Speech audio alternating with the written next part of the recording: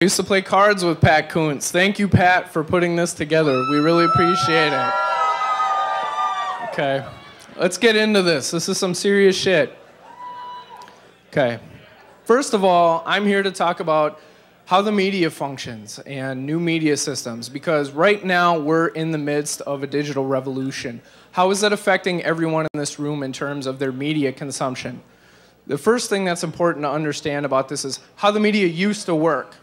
It used to be a sing-along with Christian Bale where people who were journalists put information alongside ads into physical bundles, and then they distributed these bundles out through channels. A 1 to 2 minute package on TV is usually what we think of for distribution. And they came in DMAs. These are digital market areas like the Twin Cities. And they came at specific times to specific audiences. Well, it's not like that anymore. We've actually, because of the digital distribution, had content freed from the limitations of physical media, whether it's radio or print or whatever. This is what the music industry taught us like 5 years ago, right? Is we're not confined by this stuff anymore. And when content is freed because of these technology changes, we exist in a diversified marketplace. We have the traditional legacy media, and we have digital media, including the Twitter wall. And I'll get to that in a second. But it used to be you could send a press release to a news desk, and then they would put it in their bundles of information. They would send it to a wide audience at a specific time. It's not like that anymore. We now know that we have markets which are conversations. These conversations mean that we have multiple choices for news and information. We don't have to tune in at 5 o'clock anymore. We don't have to tune in to the 6 p.m. newscast or drive time radio. We have a lot more selection. Now, a couple things have happened because of this. The technology has enabled users. This is the Twitter wall. Everyone in here has access to broadcast to this microcosm of people by putting up, boners or such and such Ignite Minneapolis, that's what's been going on. And we do that through these new applications. So we need to figure out, okay, who's reputable? Who can we believe in this just smattering of information that's coming up? And this is what journalism is currently faced with. We have all these new applications, and we have a ton of content that goes up, including aggregation. So all the stories that go up, they're aggregated on Twitter in a small sense, and they're aggregated in Google in a large sense. And if you need a direct story, you can go to whatever legacy media you have and check it out on the page. Now, because we have all this technology, we're not limited to the physical media anymore.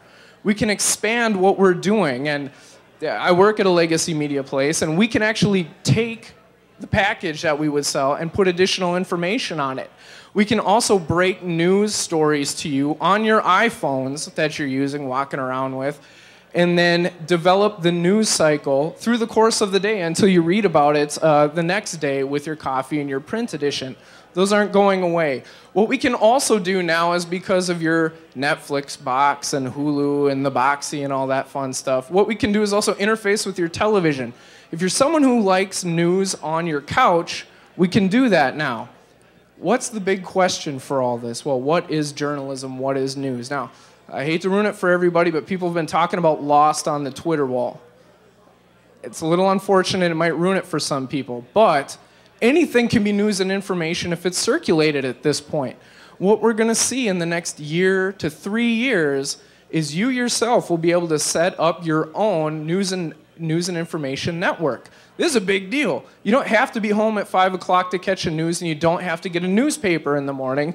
You can check the new game that's going out for how the media operates. It's coming to you when you want it. Now, this means blogs, this means Twitter feeds, but we also need to monetize this service. And I'm sure everyone here is aware that there's a lot of struggles right now with the institutional and legacy media on how to monetize. If anyone ever says you can't monetize pushing content or driving content as a news outlet, they're wrong. Why are they wrong? It's because they're dealing with poor design.